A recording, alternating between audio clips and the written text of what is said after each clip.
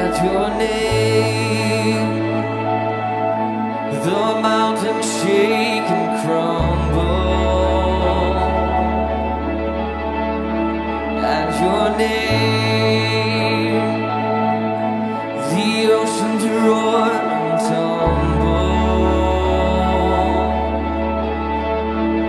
At your name, angels will bow, the earth will rejoice, your people cry out.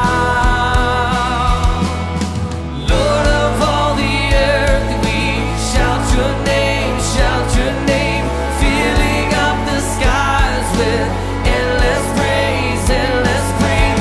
Yahweh, Yahweh, we love to shout your name, oh Lord. Your name, the morning breaks in glory. At your name, creation sings your story. And at your name, angels will bow, the earth will rejoice, your people cry out. Lord of all the earth, we shout your name, filling up the skies with endless praise, endless praise. Yahweh, Yahweh, we love to shout your name, oh Lord. And there is no one like our God, we will praise you, praise you. There's no one like our God, we will sing, there is no one like our God, we will praise you, praise you. There's no one like our God, we will sing, there is no one like our God, we will praise you, praise you. Jesus, you are God, we will sing.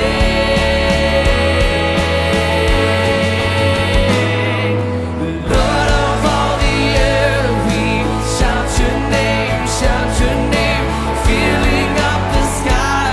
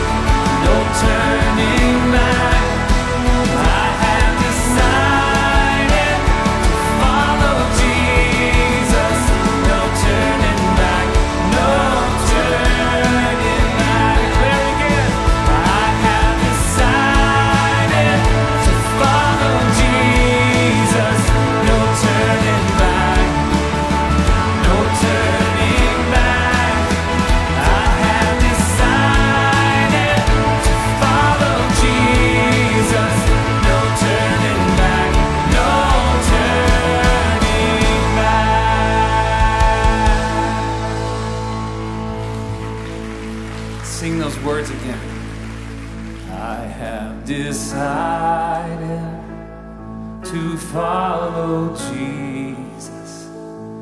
I have decided to follow Jesus. I have decided to follow Jesus. No turning back. No turning back. Sing that declaration again.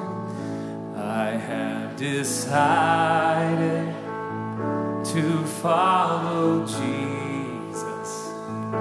I have decided to follow Jesus. I have decided to follow Jesus. No turning back. No turning back. It's with that declaration that we enter into our time of prayer. If you've been with us for the past month or so, we pray together.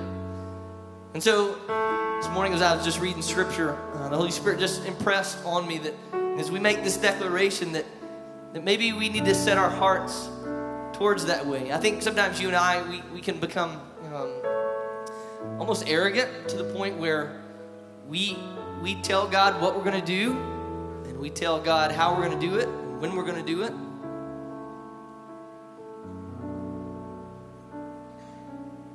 And so tonight, before we launch into a new sermon series in Acts, I wanted us to stop for a moment. And that we would maybe just take the posture tonight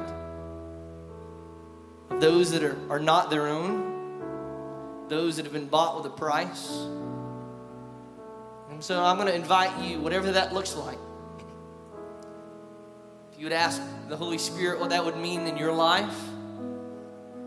Maybe you're hurting tonight and you can't look past your hurt or your pain. We're going to have people here along the front that want to pray with you and for you. And so you can make your way down front in a moment. Maybe there's somebody that God has put on your heart to pray for their salvation. That's what these sticky notes are for. You can come grab one. There's pens here. And just jot their name down.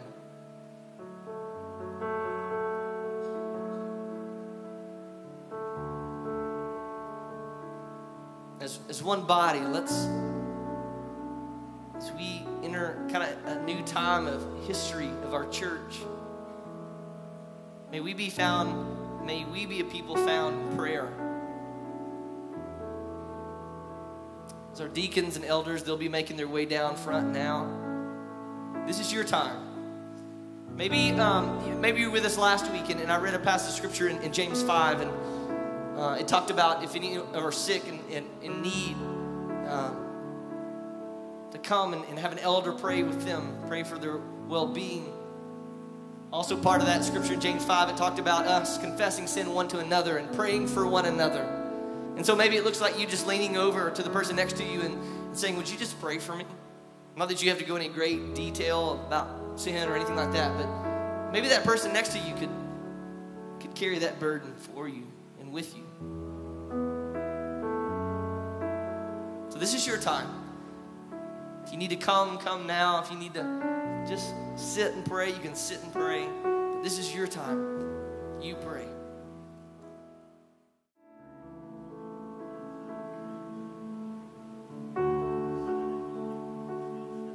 Father, forgive us of our arrogance.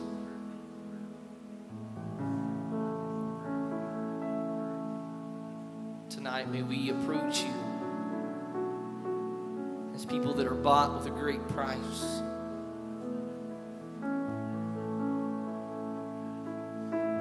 People with such a great debt they could never repay. People that are humbled by such a gracious God.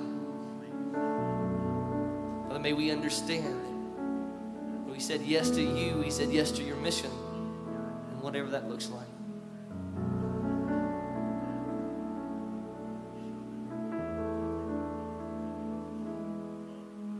Father, it's with confidence that we stand and we can pray and we can praise and worship, and we can know that you hear us because of your Son, Jesus Christ, and the blood that was shed.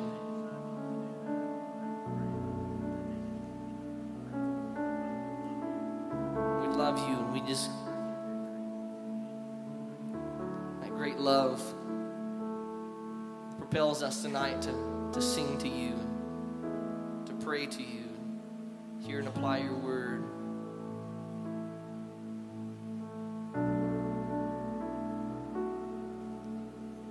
This next song that we're going to do is a song that we've done here before, and the song is just called Glorious Ruin. Because you and I know that because of sin, you and I are very ruined people. But because of God's great grace and his love for his people, he provided a way to make us glorious.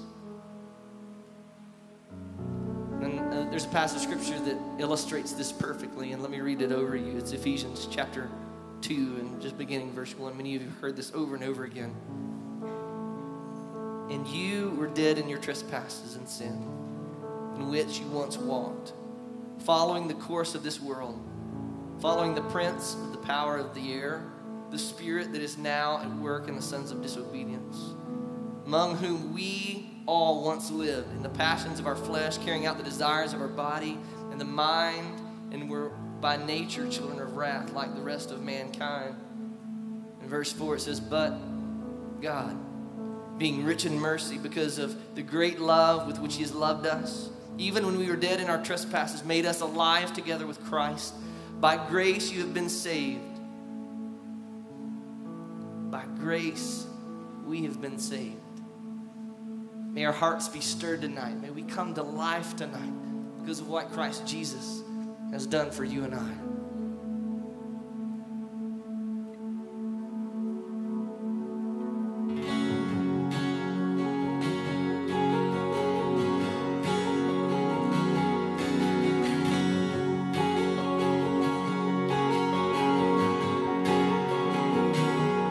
When the mountains fall and the tempest roars, you are with me.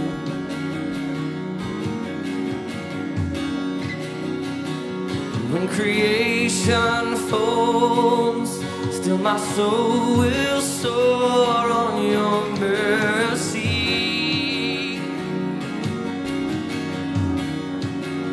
And I'll walk through the fire with my head lifted high and my spirit revived in your store.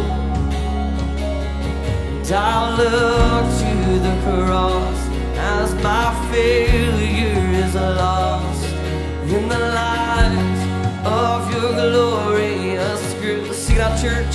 So let the ruins come to life in the beauty of your name, rising up from the ashes. God, forever you reign, and my soul will find a refuge in the shadow of your wings. And I will love you forever, and forever I'll sing. When the world caves in, still my hope will cling to your promise.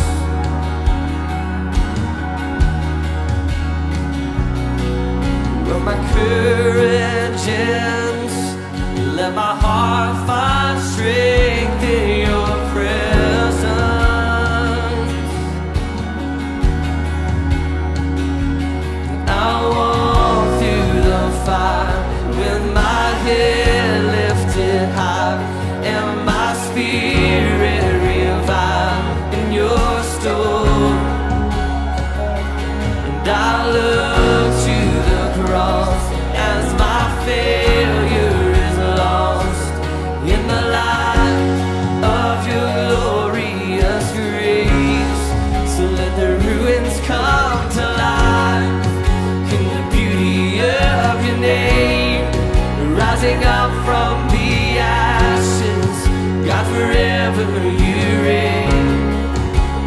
soul will find a refuge in the shadow of your wings.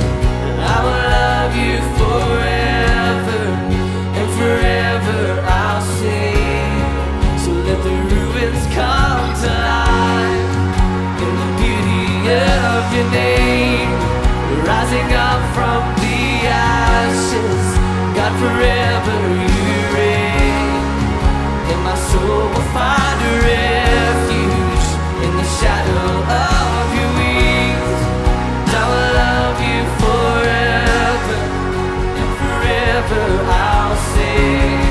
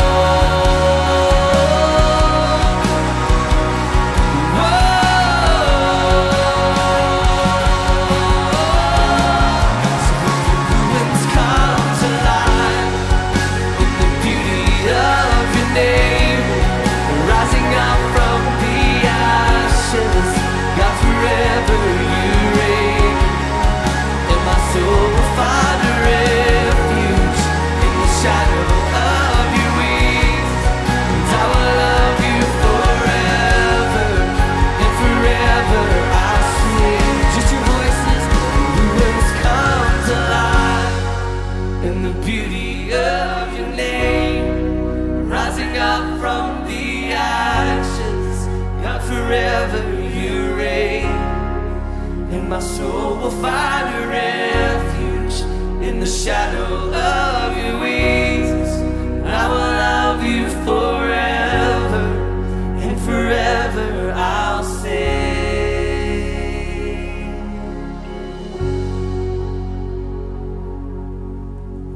Father, we are so grateful that we, a ruined people, can stand glorious before you because of your Son, Jesus Christ.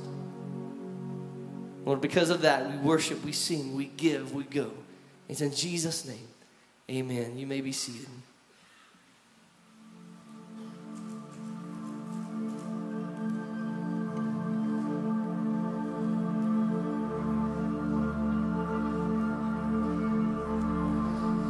Here I am, down on my knees again, surrendering all, surrendering all. Find me here, Lord, as you draw me near, desperate for you, desperate for you. I surrender.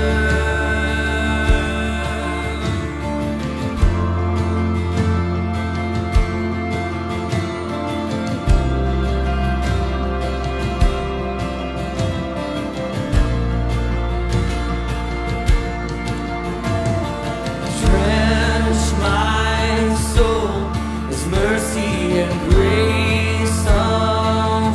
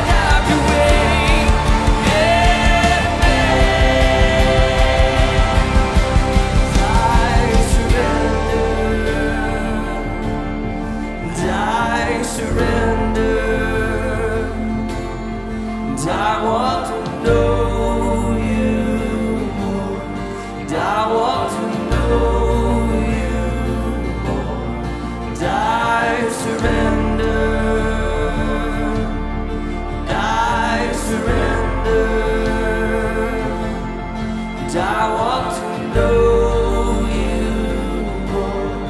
I want to know you more.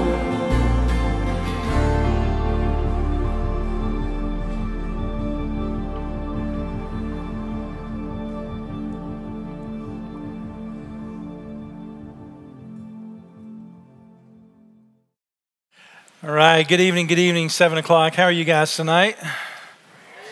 Awesome. I don't know about you, but that song challenges me every time I hear it. What does it mean for me to surrender?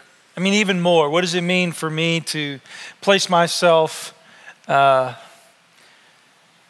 the hands of God in such a way that He would use me in a greater way than He's used me before? What does it mean for me to lay my life down?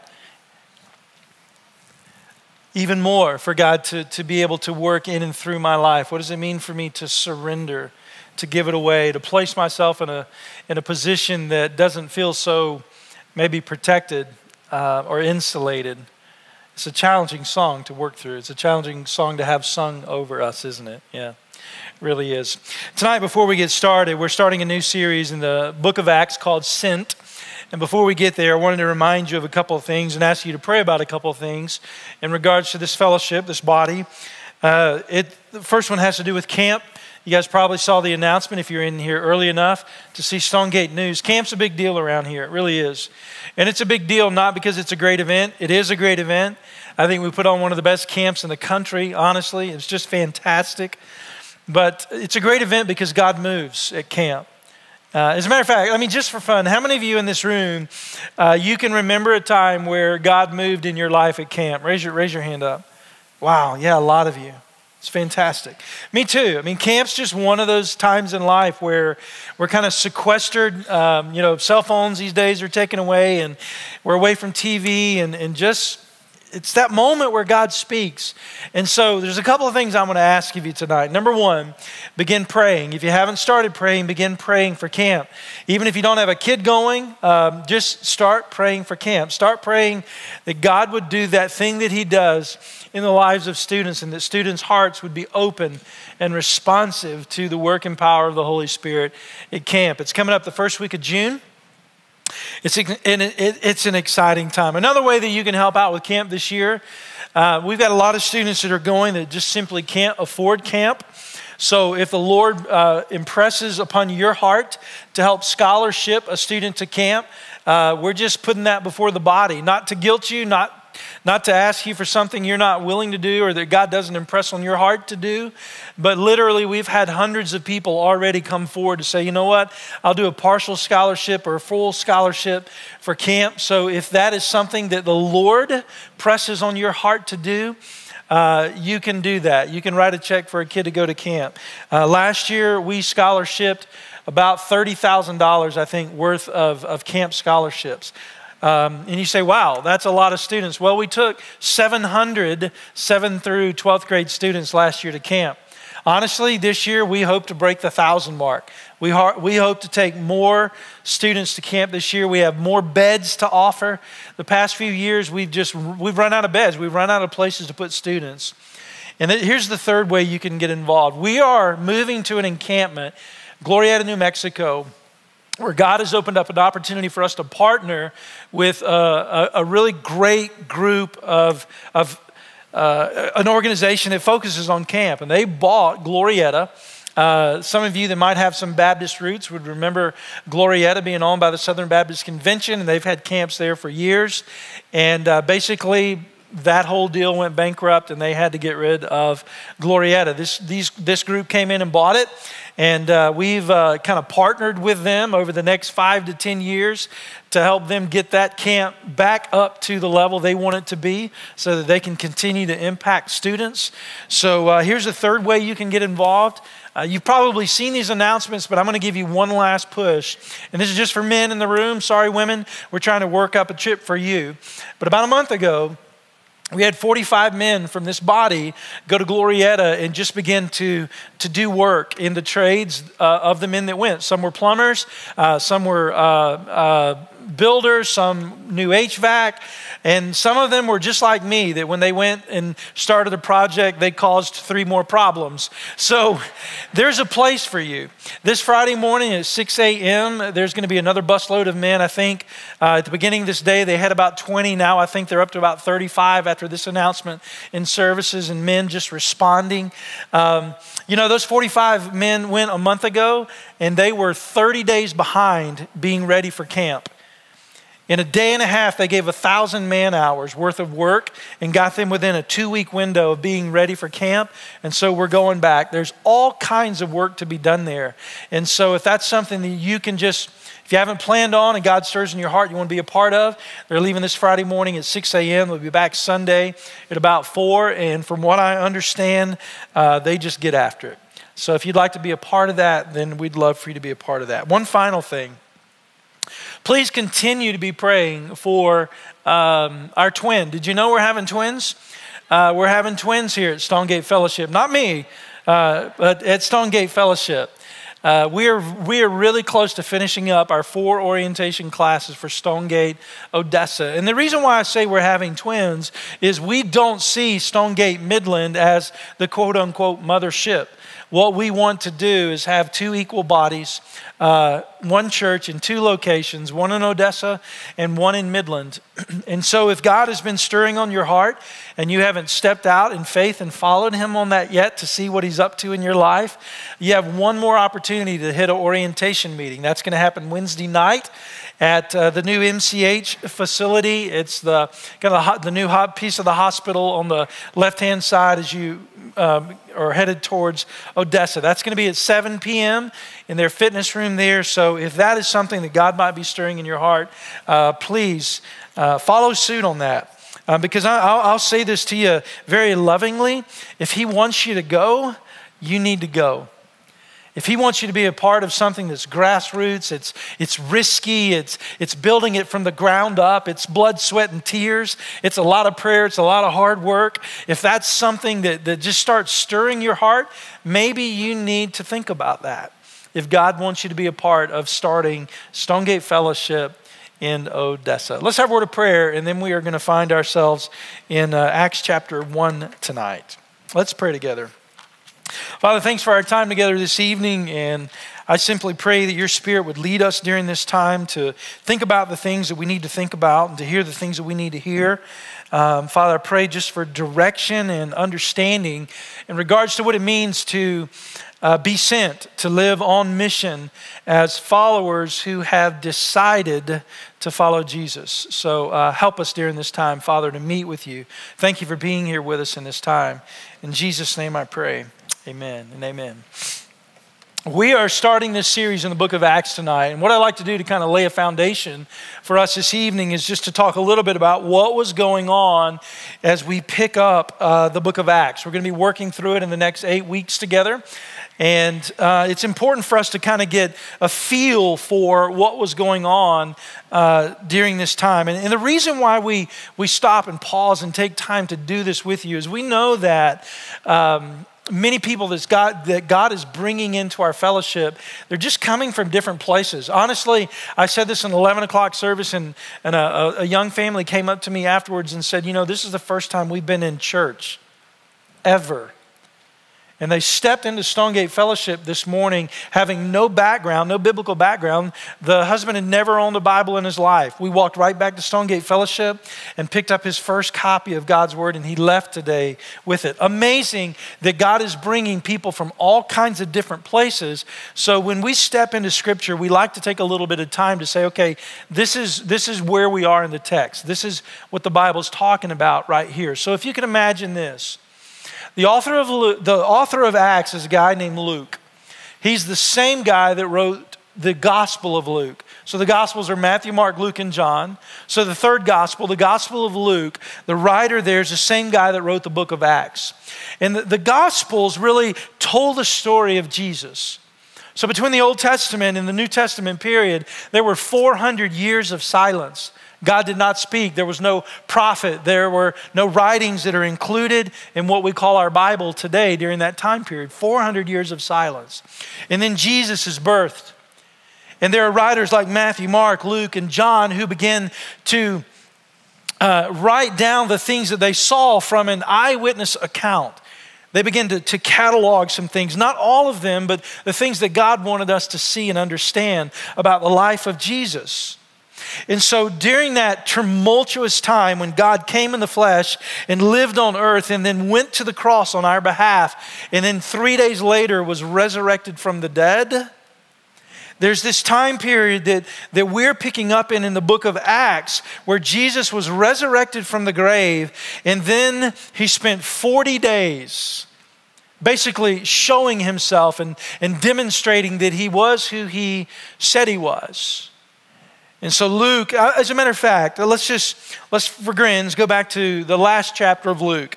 Get your copy of God's Word and go to Luke chapter 24, verse 46. And what I want to do is kind of bridge the gap from the Gospel of Luke to Acts chapter 1. You see, at this time period, for 40 days, Jesus is showing himself to those that were both believers and non-believers, that he was who he said, those who believed that he was who he said he was, and those who didn't believe that he was the Messiah. He was presenting himself as the risen Savior. And so you can imagine the time. It was a difficult time. It was a time where the apostles, the disciples were wondering, what do we do from here? I mean, Jesus is resurrected from the grave. Now he's talking about leaving. Some of them in the group of disciples were doubting, is Jesus really resurrected from the dead? Is he really alive? I mean, some of them probably like you and me were thinking, okay, if I were writing the script, I wouldn't have written it this way. I mean, Jesus now has conquered death for us just like he said he was, but now he said he's leaving. Wouldn't it be better if he stayed with us? Maybe they would have written it that way. And so Luke, in the 24th chapter of his gospel, as kind of a ramp into the book of Acts for us, writes this in the 46th verse. He says, "Thus it is written that Christ should suffer and on the third day rise from the dead, and that repentance and forgiveness of sins should be proclaimed in his name to all nations, beginning in Jerusalem." Now, capture that idea there. That he's saying that Jesus is who he says he was. He came and he suffered. He was dead, but he rose on the third day. And now we have a way for us to find repentance and forgiveness of sins. And then he says, this should be proclaimed to all nations. So here we already have the glimpse of where he's going in Acts chapter 1, this idea of us being sent, this idea of us being on mission, that we're responsible to live a life on mission. So he goes on in verse 48. He says, you are witnesses of these things. You've experienced it. You've been a part of it. So in verse 49, behold, I am sending the promise of my Father upon you. But stay in this city until you are clothed with power on high. What is he talking about there? He's talking about the coming of the Holy Spirit. He's talking about for the first time, the Spirit of God is getting ready to indwell man. In the Old Testament, God was with people, and the presence of God was with people during the Old Testament. In the New Testament, the presence of God was with people through Jesus, God in the flesh. Now Jesus is getting ready to leave, and we see that we're getting ready to enter into a time period that you and I live in today where we're not without the presence of God at all. That he's sending the promised one, the Holy Spirit.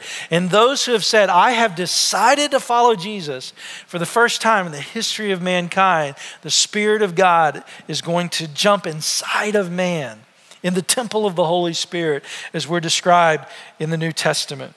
Go on and look at verse 50. This is a beautiful picture.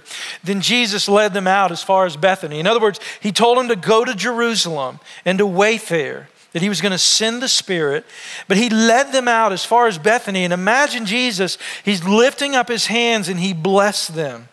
While he blessed them in verse 51, he parted from them and was carried up to heaven. And we'll begin to see this again in the book of Acts here in just a moment. And they worshiped him and returned to Jerusalem with great joy and were continually in the temple blessing God. Here's the big idea for today. The big idea is this, that we have a personal responsibility to engage the mission of the church. And let me say that in a very personal way directly to you. You have a personal responsibility to engage the mission of the church. As a matter of fact, if you draw breath today, you exist to engage the responsibility of carrying out this mission that Jesus was getting ready to transfer to the disciples in Acts chapter 1. Before we move forward, though, I want to talk to you about a couple of words that, if we're not careful, will get us hung up. As a matter of fact, the first word is mission. When we talk about the idea of us being responsible with the mission that has been entrusted to us, if we are not careful, especially if you've been in church for a pretty long time, when you hear the word mission, you think of missions. You think of going to Africa or being sent to China or maybe being sent to Romania, or God forbid that you might be sent to some remote jungle on the other side of the world.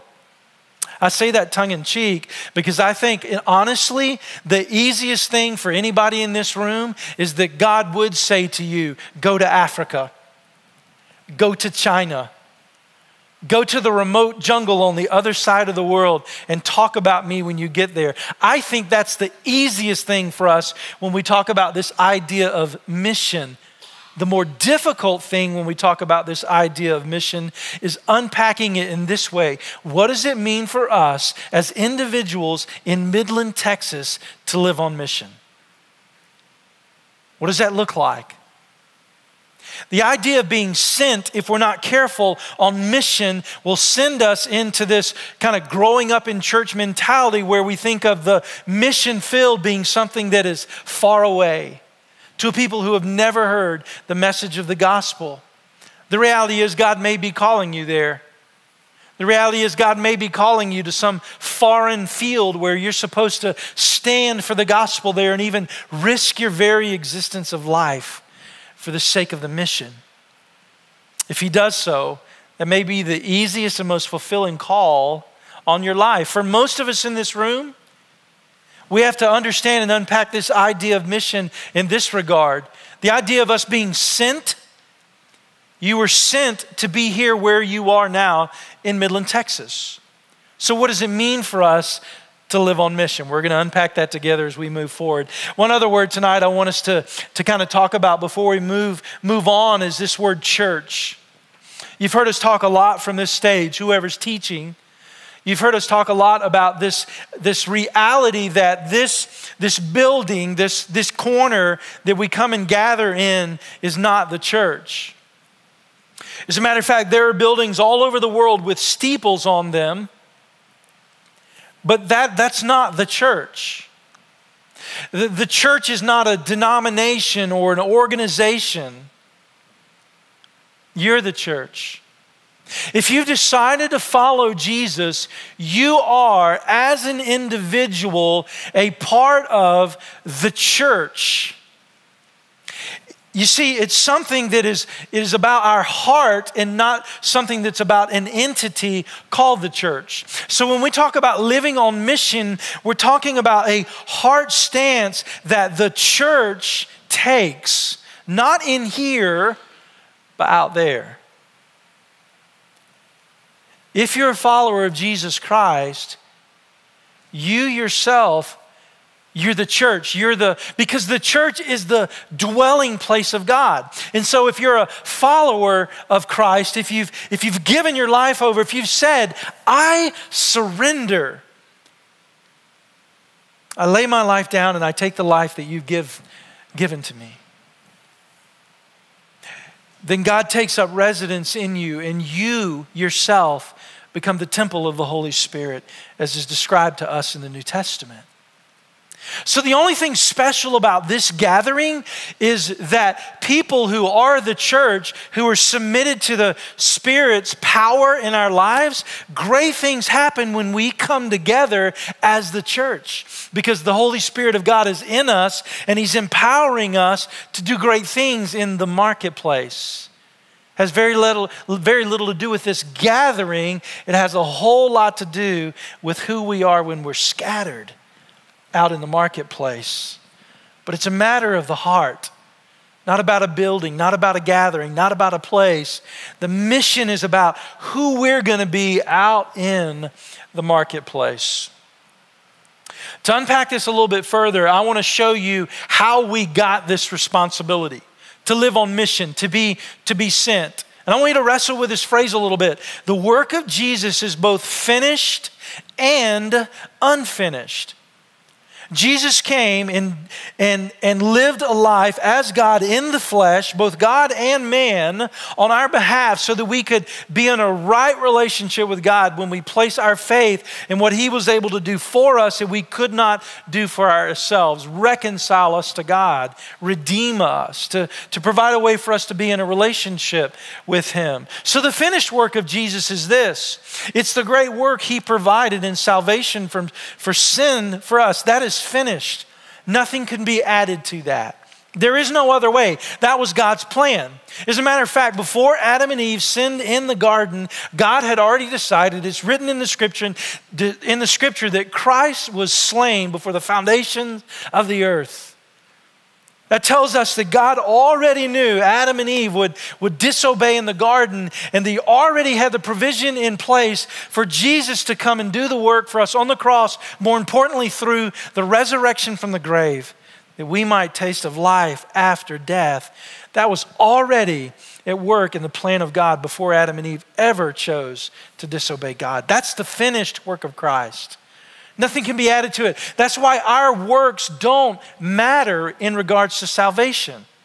Our works don't move us into a right relationship with God. They don't help at all. Only the finished work of Christ, freeing us from sin, saving us from our sinful nature that leads us to sin, only his work can usher us in to the family of God. Nothing can be added to it. That's the finished work of Christ. The scripture talks about that in John chapter 17. This is often referred to as the priestly prayer. It's the prayer Jesus has. It's when he's talking to God right before he's getting ready to leave the disciples. And he's going to go back and enjoy the glory that he had with the Father before he came here. And Jesus says this, I glorified you on earth, having accomplished the work that you gave me to do. And now, Father, glorify me in your own presence with the glory that I had with you before the world existed. Now here's our key verse, verse 6. I have manifested your name to the people whom you gave me. Jesus is saying here, I have finished the work that you've sent me to accomplish. I have manifested your name to the people. Manifested just means to draw a realistic picture of who God is. That's what Jesus did. He manifested, he made known the name and heart of God to the people. It's the finished work of Christ. The finished work of Christ is about redemption. It's complete. And all who place their faith in this finished work of Christ are welcomed into the family of God. And see, this is where the idea of our responsibility starts being birthed. The reality is there's no better place than to be in the family of God. And I don't know where you are tonight. You may be like the young family that I talked to after 11 o'clock service. You just stumbled in here tonight. Maybe you're seated here tonight wondering why we even gather week after week in this setting. You may be hearing these songs that we sing week after week and go, I don't hear these on my radio dial. I don't know where you are tonight, but I will say to you tonight that the finished work of Christ, that he came to pave a way for you to be in a relationship with God, and not only that, but to partake in a family of God where you are received and accepted and loved, and where you will find your greatest joy. That is what the finished work of Jesus offers us. The Bible talks about that in this way in John chapter 1 and verse 12. Those who received him, that is, those who have decided to follow Jesus, who have believed in his name, he gave the right to become children of God. That's the finished work of Christ. But herein lies our responsibility. The unfinished work of Christ is this: his work of ministry and proclamation is not finished. Jesus came and started a ministry where he ushered in the kingdom of God. He began that process, and the kingdom work will be fulfilled when he comes back and sets up his kingdom reign as the king of that kingdom, where he has his millennial reign, his 1,000-year reign on this earth. He has started a work that he will finish, and the beautiful thing is God invites us into the story. He invites us into the mission. And so where the ministry and proclamation is just the telling of the story, that's not finished. We are invited into that. And in fact, our responsibility is taking seriously the telling of the story and the appeal to the marketplace, to the culture that God wants to make through our lives. So in Acts chapter 1, I told you we'd get there. The first verse reads this way. I have dealt with all that Jesus began to do and teach. Remember, this is Luke picking up where the Gospel of Luke left off. And he's saying, I've dealt with all that Jesus began to do and teach. That was in his Gospel. Until the day when he had given the commands through the Holy Spirit to the apostles whom he had chosen. Do you remember the command? The command we read in Luke 24. Go to Jerusalem and wait. The Holy Spirit is coming. In verse 3, he presented himself alive to them after his suffering, by many proofs, appearing to them during the 40-day period and speaking about the kingdom of God. And while he was staying with them, he ordered them not to depart from Jerusalem, but to wait for the promise of the Father, which he said, you heard from me, for John baptized with water, but you will be baptized with the Holy Spirit not many days from now. An amazing thing we're going to be talking about next week. What does it mean to live a life empowered by the Holy Spirit of God? So when we come to this first chapter of Acts, we come to a major transition in the scripture. A major transition in passed on responsibility.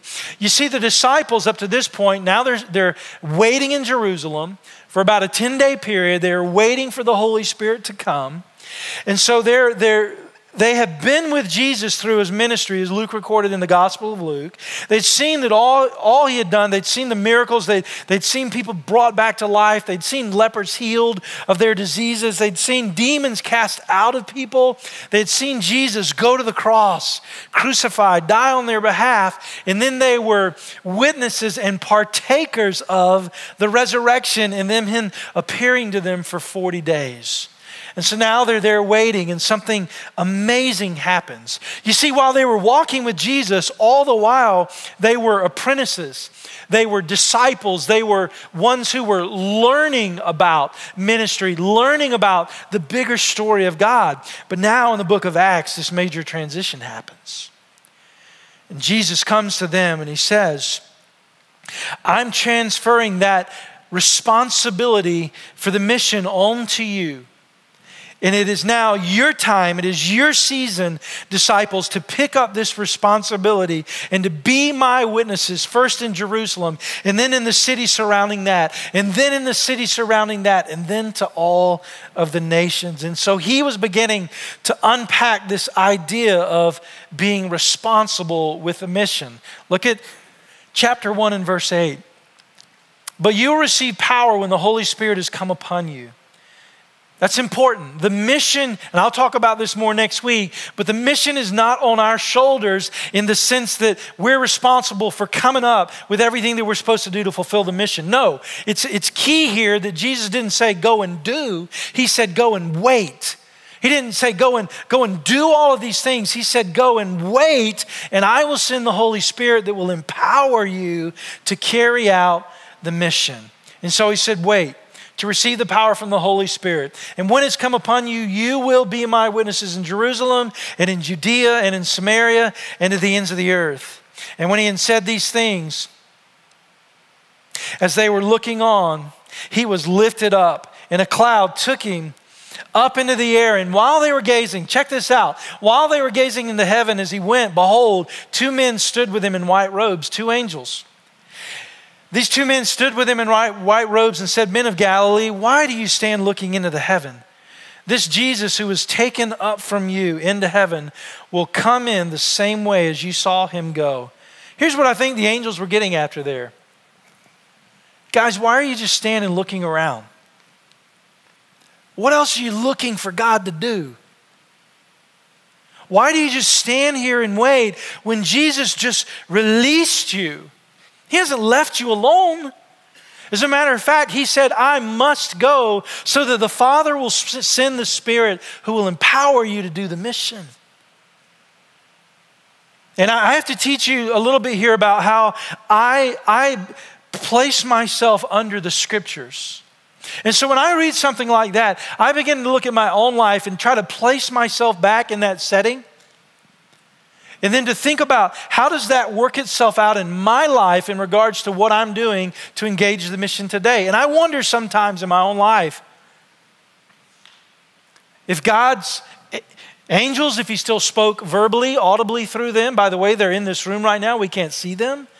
But we're promised that they're here, and so is the Spirit of God. He is with us as we're gathered. But what if he spoke audibly right now? And I place myself under the Word to ask myself this question, and I would invite you to ask yourself this question. Would an angel or would God himself say to me, why are you standing around? What are you looking for? Jesus has said, I'm gonna come and I'm gonna validate myself and I'm gonna manifest the name of God. I'm gonna tell the story of who God is, that he's a redeeming God and a loving God. And then I'm gonna pass that responsibility on to the disciples. And then the disciples have passed that responsibility on to Christ followers since the first century until today. And so we sit here gathered together under the responsibility that was given to the disciples and then to the disciples behind them and the disciples that came after them. And now we have come after them. And I just wonder, would God say to me, why are you just standing around? Engage the mission. You're ready. And I don't want to dilute the Scripture because it does not say this in the Scripture, but maybe the disciples still felt like this. Like you and I feel sometimes. I'm not ready. As a matter of fact, I'm scared to death. I mean, what does it even mean to engage the mission in the marketplace? And maybe the disciples just in that moment were going, oh God, what do we do now? And if we're not careful, we can stay in that position or that stance all of our lives. When in fact, we're ready right now because we've been empowered and gifted with the Spirit of God. If you're a believer, he's in you. And you're ready. And don't let a church background or a church denomination or hopefully anything we've ever said in our teaching say that you are not ready, because you are ready. It's a lie of the enemy that says that you have got to somehow get ready and mature and mature and mature and mature and mature before God's going to use you. That's simply not biblical. When Jesus came to the disciples in the New Testament, as recorded by Luke and the other writers of the four Gospels, Jesus came to ordinary men who, by the way, didn't pass the spiritual test to be a rabbi, so they went back to trades like fishermen and tent makers and so on and so forth. Those are the guys that Jesus went to, and he came to them and he said, drop everything and follow me. Well, we default to and think about church as an entity and the mission. In America, we tend to think that we're supposed to come into church as followers of Jesus Christ and have all of our needs met.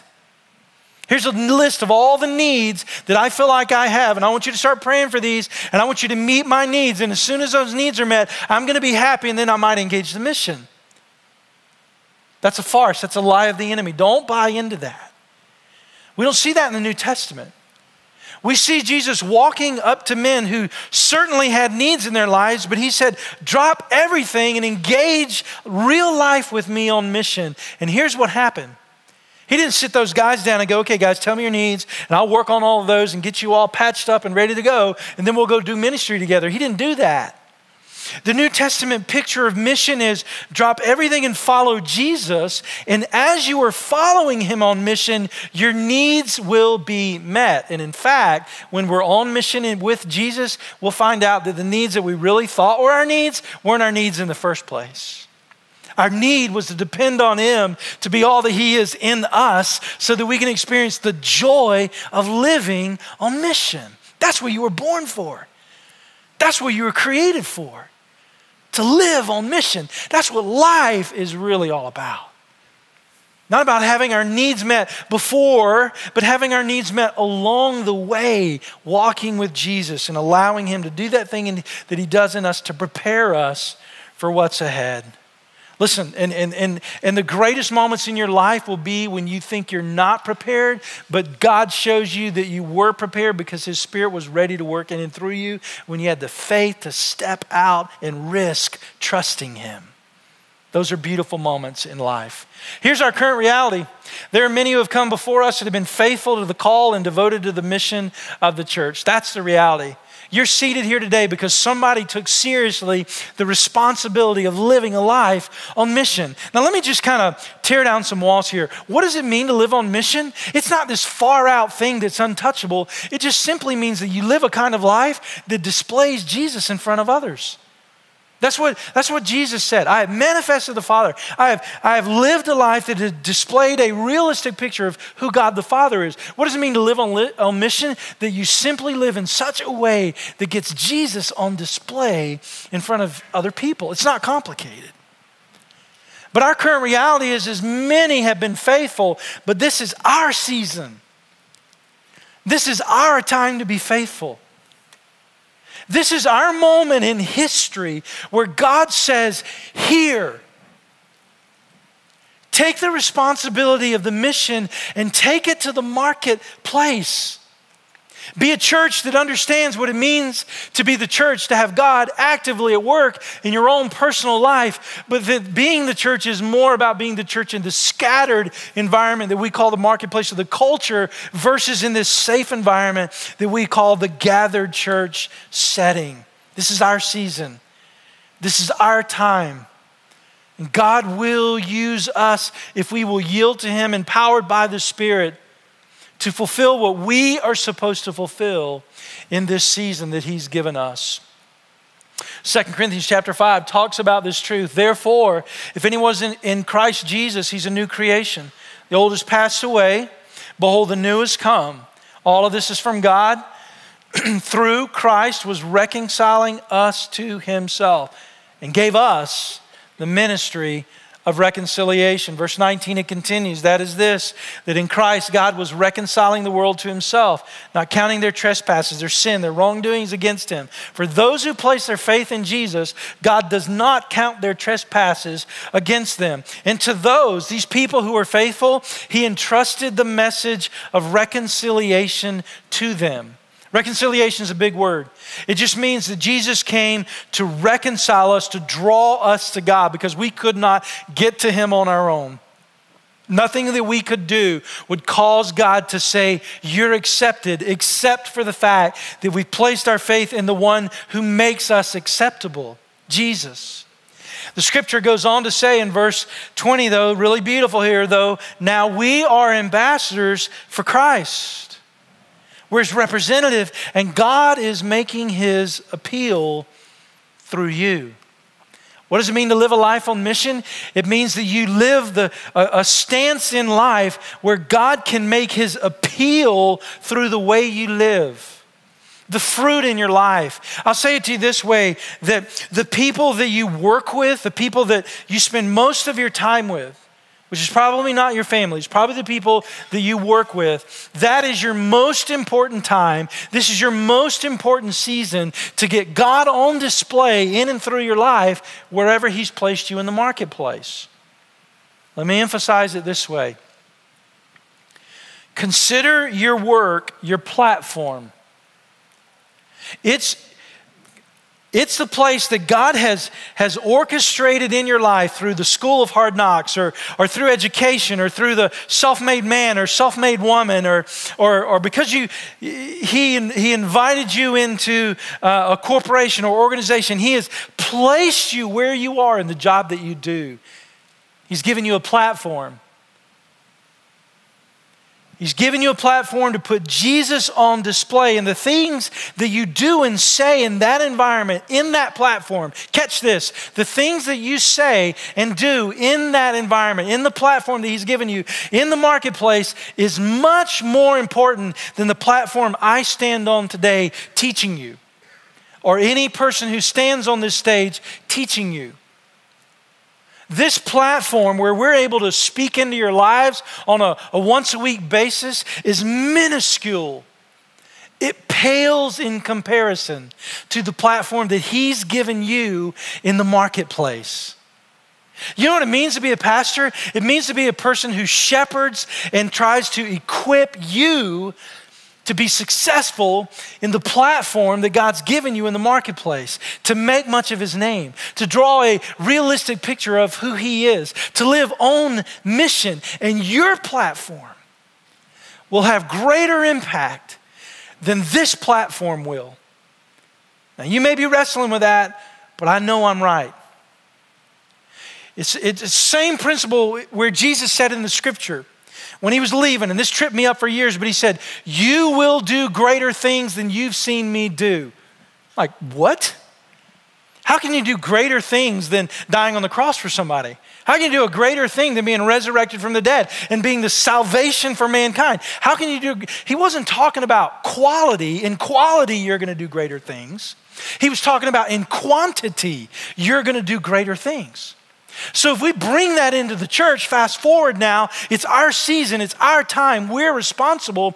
You will do greater things than Jesus did because He's releasing you in responsibility in the marketplace. And in quantity, when we understand what it means to live on mission as the church, we will go and do those things and we will represent Jesus well.